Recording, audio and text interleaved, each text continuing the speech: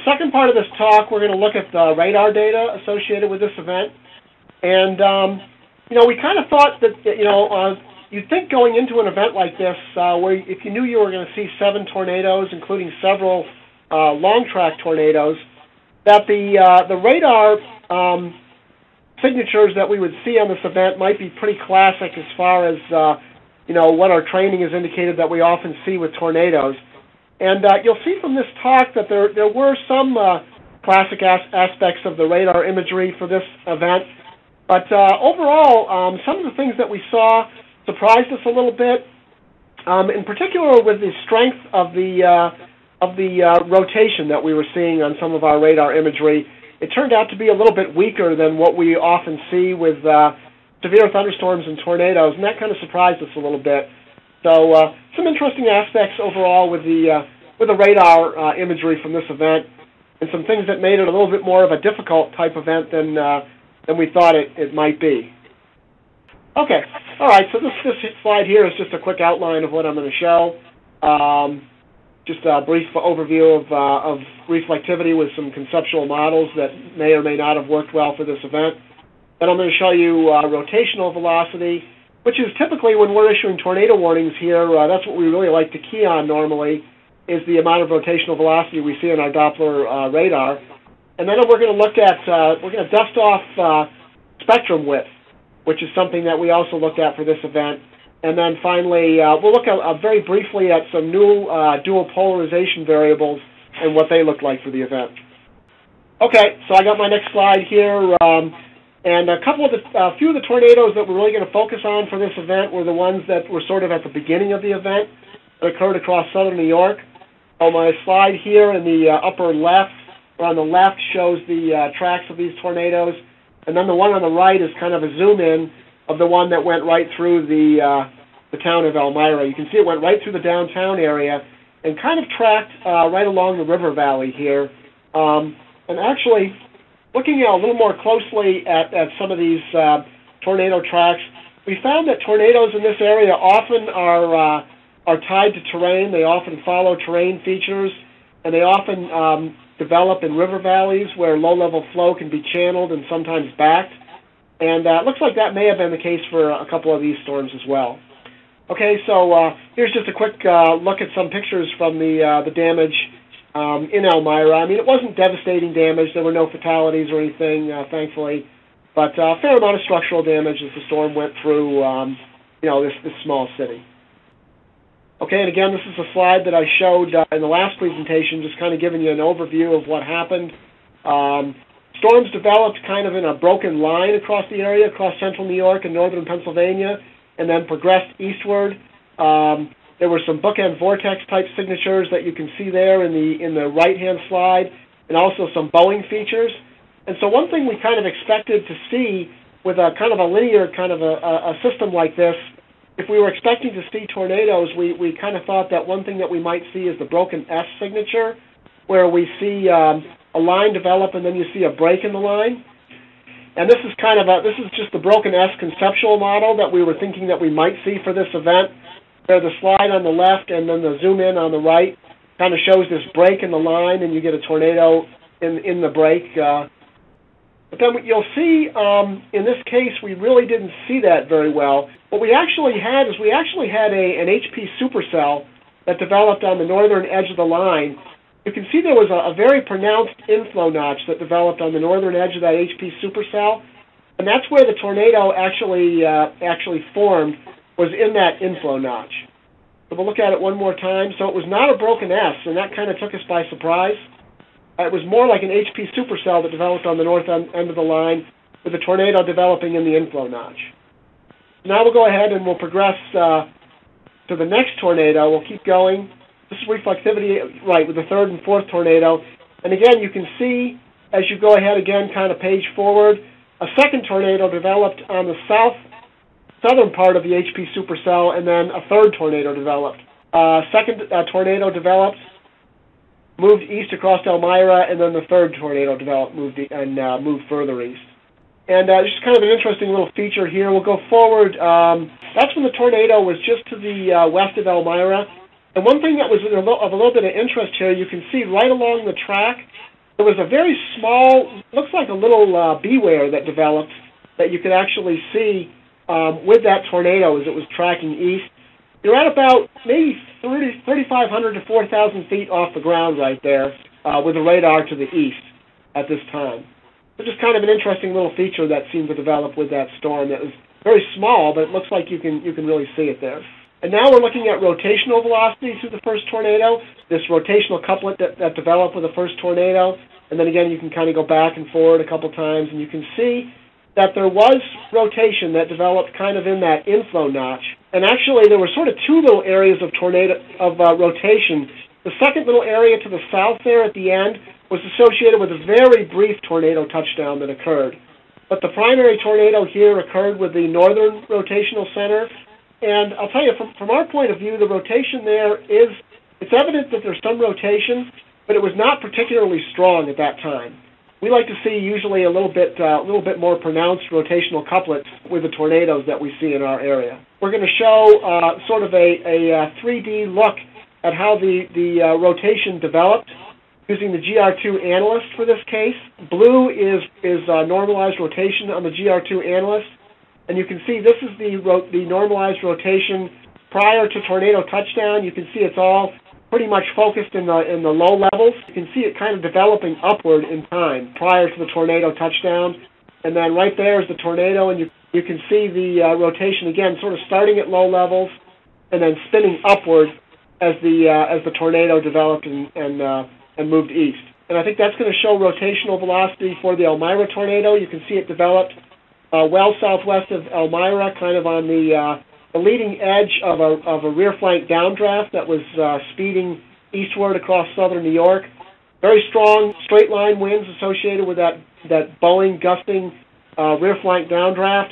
And then you can see a little rotational couplet developing on the leading edge of the downdraft, and that progresses eastward across Elmira as an EF1 tornado. Again, rotational velocity is evident there, but not as strong as we'd like to see for a tornado usually. And then that progresses eastward. Another tornado develops even a little bit further east, again on a rotational couplet, but not the strongest rotational couplet you'll ever see. It starts out with a little rotational couplet on the rear flank downdraft. It strengthens a little bit and moves through Elmira, and then eventually another tornado develops in association with the couplet and moves off to the east. And now we'll go on and we'll look at the normalized rotation in 3D again. Now, unfortunately here, of course, Murphy's Law, we were missing the data from the time when the rotation first started with this tornado.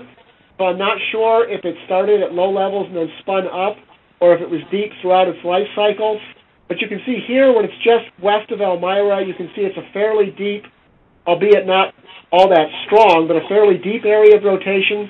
And then as you go forward in time, you can see that area of rotation just kind of persisted and moved east across Chemung County and across Elmira. Would have been nice to see if we had from one scan earlier, if we had seen if like the first tornado, if it had kind of spun up from the ground up, which you might expect from a QLCS type development. But in this case, anyway, it looked like just a fairly deep area of modest rotation moving through Elmira. So, like I said, a lot of the rotational velocities that we were seeing with this case were not particularly strong for what we like to see for tornadoes in our area. What this chart shows right here, it's got environmental 0 to 1 kilometer storm relative helicity on the x-axis, and then observed radar indicated rotational velocity on the y-axis. The blue diamonds in this chart are observed tornadoes, and the red triangles are events where we had a tornado warning out, but no tornado occurred. So you can see mostly we issue tornado warnings when rotational velocity increases to greater than about 25 knots. But you can see we get a lot of busted tornado warnings when the 0 to 1 kilometer storm relative helicities are less than about 150.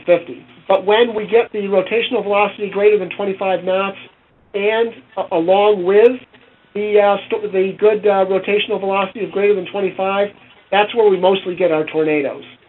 Now, the 0 to 1 kilometer helicity for this case was right around 150. So we would expect maybe to see tornadoes when the rotational velocity gets to be greater than about 25 knots. And this chart shows, sort of tracks the rotational velocity for these cases prior to and during tornado touchdown. The red line there indicates the lowest elevation scan of about 0.5 degrees. The green line is 0.9 degrees, and the purple line is 1.3. And you can see for the first tornado, the rotational velocity barely made it to 25 knots prior to and during tornado touchdown. And there was really no real big increase in rotational velocity just prior to tornado touchdown. And the next slide shows the data for the next two tornadoes. The first tornado on the left is the tornado that hit Elmira. And at least in this case, you can see at 0.5 degrees, the rotational velocity did spike up to about 30 knots just prior to tornado touchdown. The second tornado also looked like the rotational velocity was in a general increasing trend prior to tornado touchdown.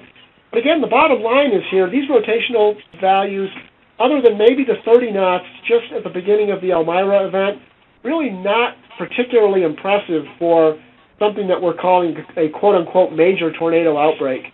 I mean, it would have been nice if we had seen values maybe up into the 40s. The fact that we barely saw 30 and mostly we're seeing values in the 20s was, maybe a little bit disturbing to us. We would like to have seen more rotation. So we thought, okay, well, maybe we can look at something else that could have kind of helped us here, since the rotation was kind of marginal. So we dusted off a parameter called spectrum width. When I say dusted it off, I mean that often, I would have to say that typically in our office we have not historically looked a lot at spectrum width during severe and potentially tornadic events in our CWA. But we decided, hey, what the heck, let's beggars can't be choosers. Let's try it for this event. So yeah, we'll look at the spectrum width loop here for the first tornado. And you can see spectrum width is quite a noisy parameter. That's one reason why it hasn't often gone into a lot of favor for our office. You can see some values of spectrum width during the event, maybe spiking up near about 20 prior to the first tornado touchdown, and about 15 with the second tornado touchdown. So it is at least encouraging that you can see some maxima of spectrum width developing on the leading edge of the line with these tornadoes. But again, you can see it's quite a noisy parameter, and you can see some other maxima of spectrum width kind of scattered around here and there. And the next slide is going to show the same thing except for the Elmira tornado and then the one that was further east. And we'll go ahead and loop that forward.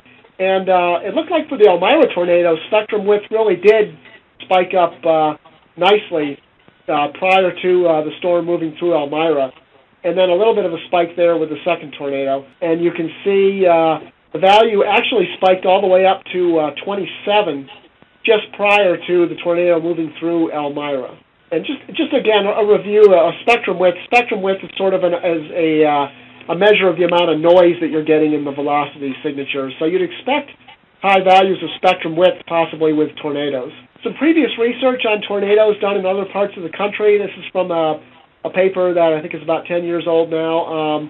But it showed, it gave the idea that spectrum width often does pulse upward in cells just prior to and during tornado touchdown. The basic idea of this plot here, I guess actually this isn't that old of a paper, but the idea is that from this chart is that the tornado spiked up, or the spectrum width spiked up to a value of around 20 right around the time of tornado touchdown. So using a value then of around maybe 20, based on this research anyway, as maybe a threshold for tornadoes. And so I said, all right, let's go ahead and plot these tornadoes then and see if that threshold of around 20 worked out pretty well. And it worked out pretty well for the first tornado. You can see we spiked up to just around 20, just at tornado touchdown time. And lo and behold, it worked pretty well for the next tornado too. You can see it spiked up to around 20 right at tornado touchdown, got all the way up to about 27. And then toward the end of the event, it did drop down below 20. So the overall idea that a threshold of around 20 for spectrum width for tornadoes looks like it may have worked out fairly well for our case today. Although again, spectrum width can be a little bit of a hard sell at times to forecasters because it can be a little bit of a noisy feature on radar. And the last thing I wanted to show here was some work with dual polarization radar. We all, at least here in the U.S. National Weather Service, we've all our radars have all gone to dual polarization over the last year or so, and we all got some training on dual polarization radar, how to use it, how to interpret it for potential severe weather. And for tornadoes, there didn't seem to be a lot of utility for it. It was the ZDR and KDP values could be used, and the CC values.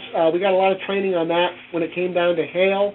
As far as tornadoes, the main thing that we got out of it was that you can identify debris balls with very low circular areas of correlation coefficient. But again, this tornado was quite far away from these tornadoes were generally quite far away from our radar, and so maybe not surprisingly, we didn't see any debris balls with them on the CC parameter. But I did notice this paper, actually a couple of papers that were recently written by some authors who looked at some supercellular tornadoes in the Midwest and South, and you can see the image there on the left. They were looking for something for tornadoes, something called a ZDR arc, where they saw an area of enhanced ZDR as indicated by large drops kind of arcing around the inflow part of the storm. And then, and that's indicated on that chart on the right, on the left there as that pink arc, sort of around the inflow of the supercell. And then the green area behind it is an area they're calling the enhanced KDP foot. And they in their research, they believe that that's an area of small drops. And so during tornadic storms, they claim that what they've seen is that the KDP foot becomes separate from the ZDR arc. And that what that's an indication of, of localized strong shear associated with a possible tornadic circulation or the supercellular circulation, which is causing a separation between the large drops associated with the high ZDRs and the small drops associated with the high KDPs. So they're sort of saying that that a tornadic signature then in the dual pole radar with these storms might be a separation between the high ZDR arc, which sort of takes up residence on near the inflow of the storm, and the KDP foot, or high KDP, which kind of gets pushed back to the back of the storm. And so we'll go ahead and we'll look, I decided what the heck, we'll go ahead and look at that for our storm. Again, this kind of shows what the reflectivity looked like. The next shot kind of looks at what the ZDR looked like, and it looked like, and then the next one looks like what the KDP looks like. So let's go back to the one and go back and look at the ZDR. And again, one of the things that they said to look for here was an arc of high ZDR right along the inflow of the storm, and it looks like we may have been seeing that here. And again, this was just prior to the storm reaching Elmira, so this is right around tornado touchdown time.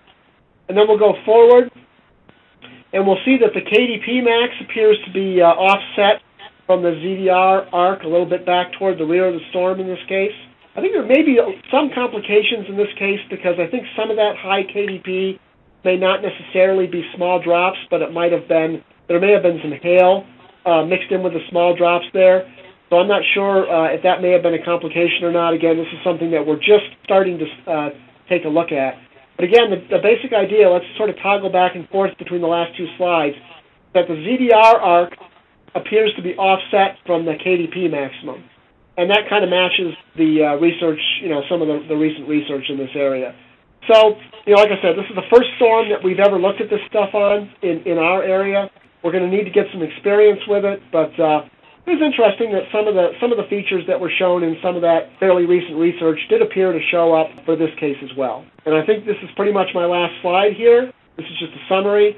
So, again, we started out this event thinking that if we were going to get tornadoes, it was kind of a convective line. We might see the broken S signature, but this really didn't seem to be a broken S. It seemed to be more an example of a case of an HP supercell that kind of developed on the northern edge, northern part of a convective line. The rotational velocities observed on our radar were near the low end of what has historically been observed with tornadoes in this area.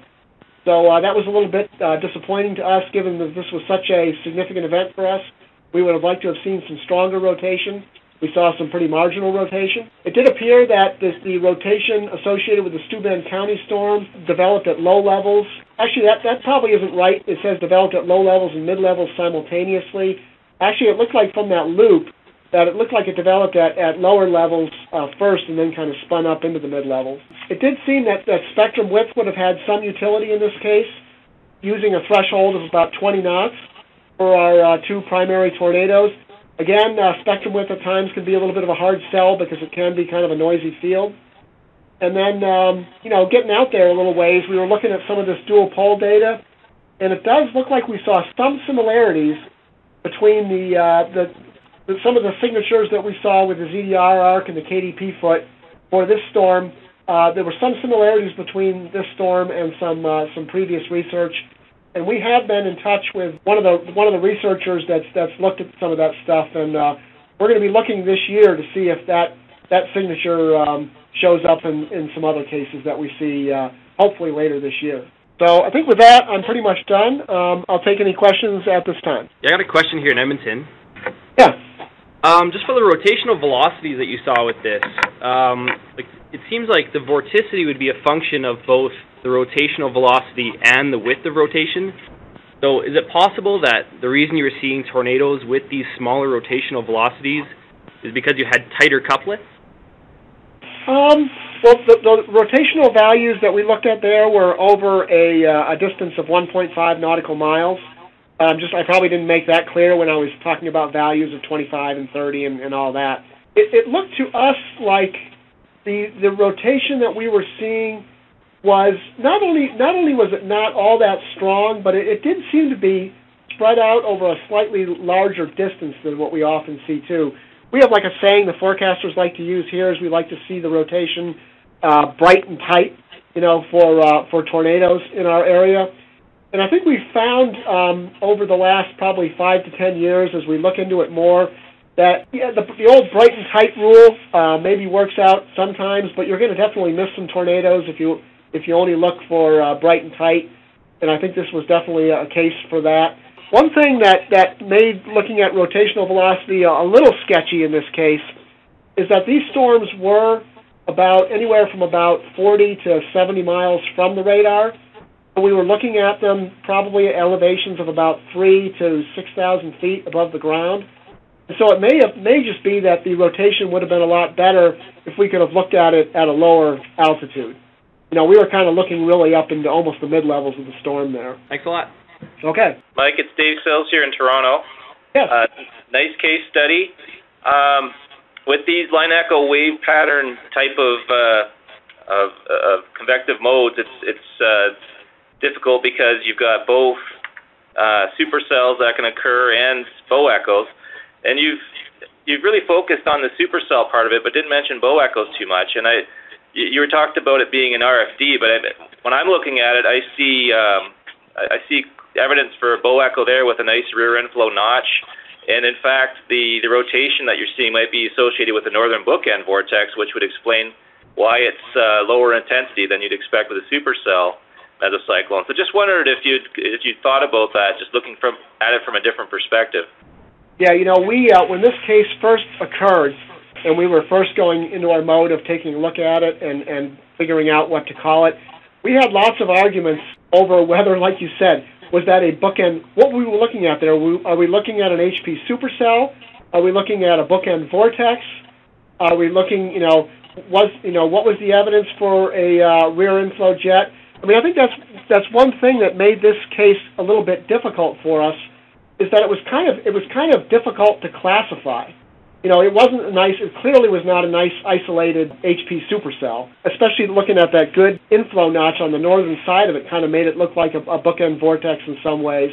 And so I think, operationally, we struggled with it a little bit in real time because we were trying to use conceptual models to try to say, well, what is that thing? In some sense, it did have characteristics of a bow echo, in that especially on the south side of it, did appear to be bowing out as it was moving along the New York-Pennsylvania border. That rotation on the north side kind of made it looked like a bookend vortex.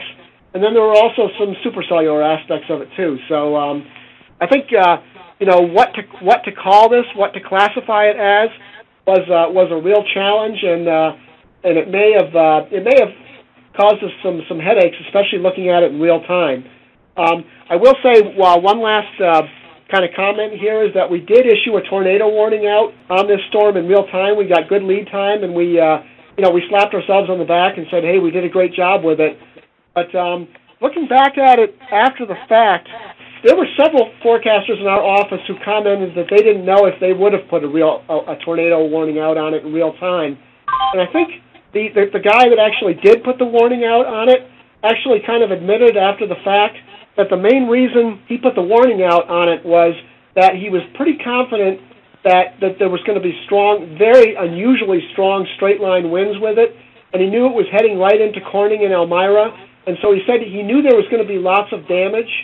He wasn't sure if it was going to be a tornado or not, but he knew just the fact that there was going to be so much, he was expecting so much damage, kind of prompted him to put the tornado warning out. So he did that as much as any actual rotational signatures that he saw on the radar. So I think we maybe got a little bit lucky in that we had a tornado warning out for this case. It was a really interesting case, and as far as classifying it, as you were kind of saying there, Dave, kind of a difficult type of a storm to even classify in many ways. Great, thanks for the answer there.